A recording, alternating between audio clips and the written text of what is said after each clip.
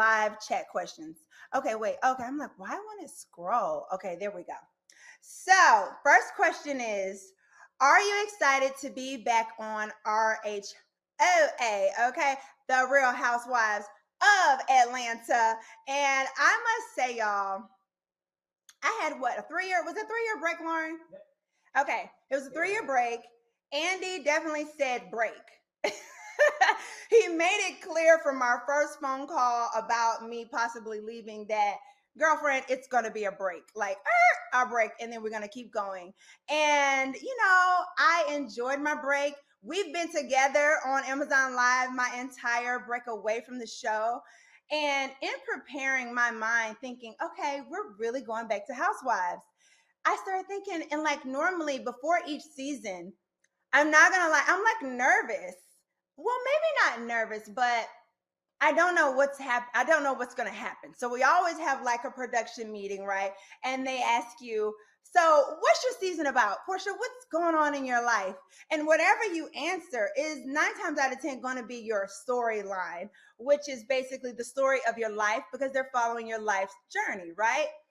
So this year I'm like, yes, I'm going to be coming back. Okay, yes, Miss Cabadia, whoop, whoop, whoop, all that. Okay. And then I was really like super excited. And then I got really scared real quick. And then now I'm telling y'all, I honestly feel so excited. And it's genuine. And I'm going to tell you why. I really just want to, we already talked about life is life, and right? I mean, everybody has their own experiences. This is my experience. And I just want to be as genuine. I think my fans and my supporters have followed me because I'm very transparent. It does not matter if it's amazing baby girl coming when I had Pilar. It doesn't matter if it's like a crazy breakup like in my past when I first joined the show.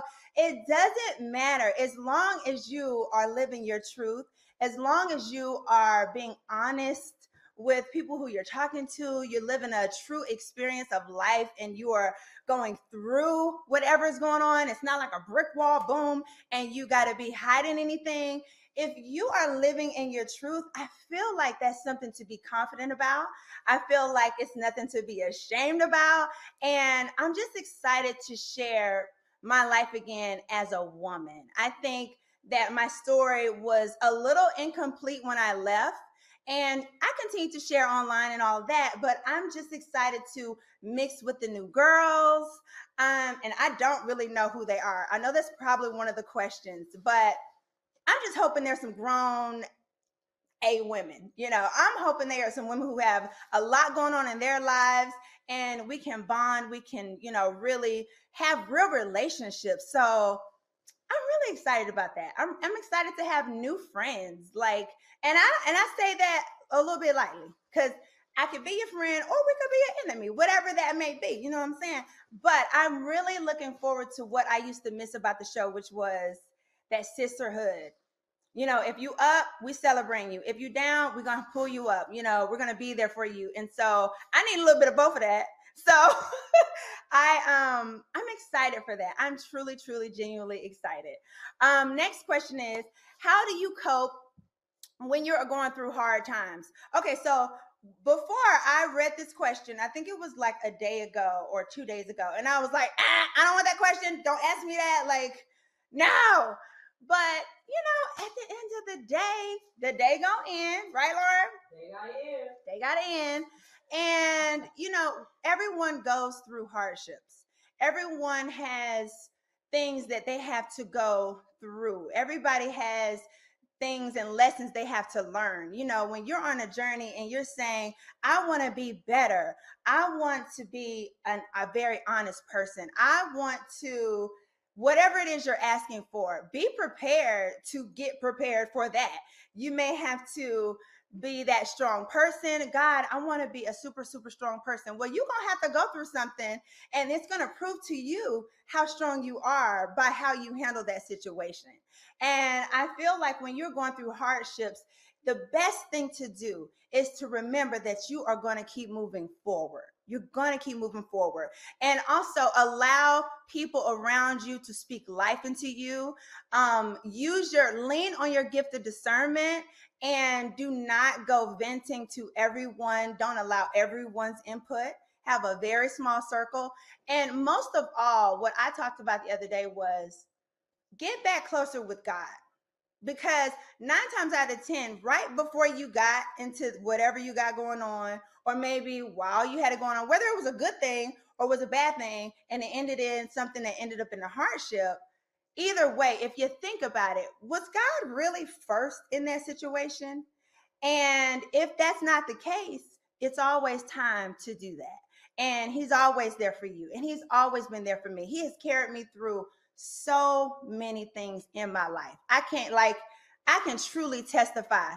Do I still wish I had do I wish I didn't have to have so many testimonies? Maybe. But at the end of the day, the Lord is there for you, okay? And Jesus Christ, my Lord and Savior, is nothing but He is my strength. He is my everything.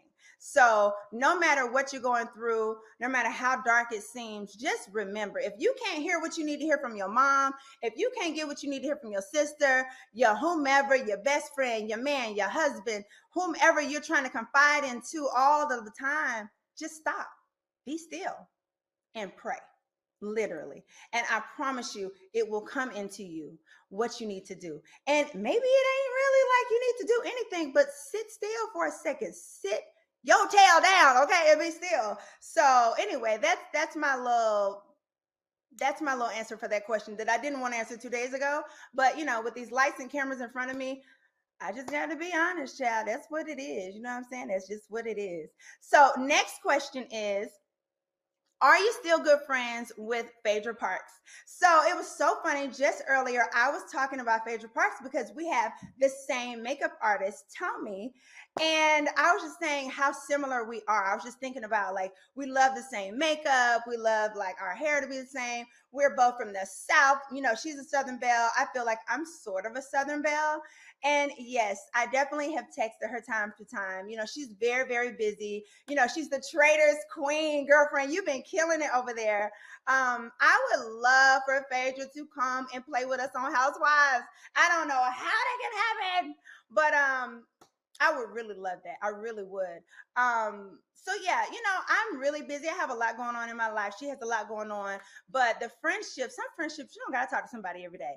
Like, literally, I talked to her the other day on the phone, and you would have thought we talked the day before. You literally would think that. And those are the kind of friendships you need to cherish. The type of people that you can call, you can catch up with, and the whole first 30 minutes isn't about how I haven't talked to you. Oh, you haven't answered my calls. You haven't called me. You haven't texted.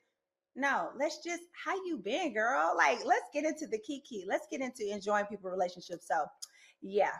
All right. So next, we're down to the chat. Oh, that wasn't too bad, Instagrammers. Y'all know y'all can be HE double hockey sticks. Okay. Is it hockey sticks? Hockey sticks? Hockey sticks? Yeah, hockey sticks. Like a, yeah, because it looks like a L, like a, okay. Oh. You know what I'm saying? Like HE. Yeah, okay. We went off on a tangent on something. But anyway, y'all can be something else on Instagram. So those questions were fairly mild. Thank you. Appreciate you guys. Because I didn't know what to expect, okay? So let's get into the live chat. Layla.